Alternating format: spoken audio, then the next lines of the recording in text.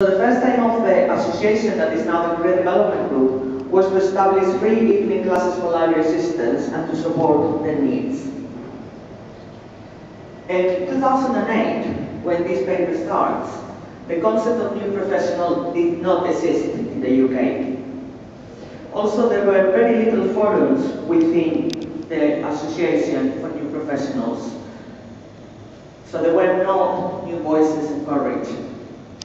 That created barriers to participate for those at the early stages of their careers.